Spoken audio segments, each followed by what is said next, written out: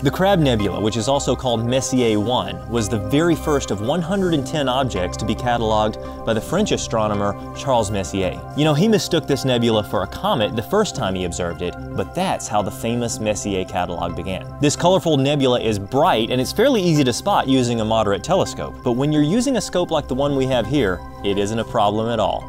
It's an interesting deep sky object because of its unique history.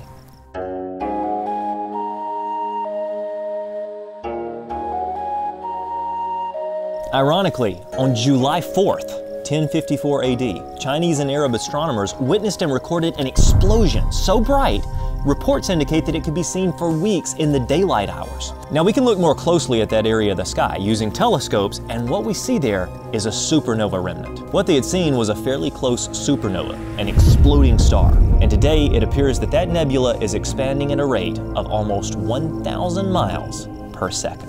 Situated within the constellation Taurus, the nebula was first discovered by the English doctor and astronomer John Bevis in 1731 and was placed in the Messier catalogue in 1758. Now, why did he call it the Crab Nebula? Well, the Earl of Rosse observed and he made a drawing of the nebula that looked an awful lot like a crab. Even today, you can kind of visualize a crab shape.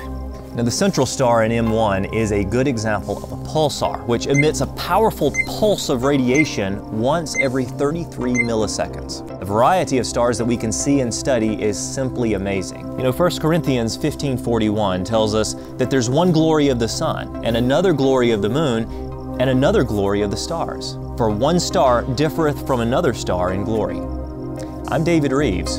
Truly, the heavens declare the glory of God. Like what you're seeing?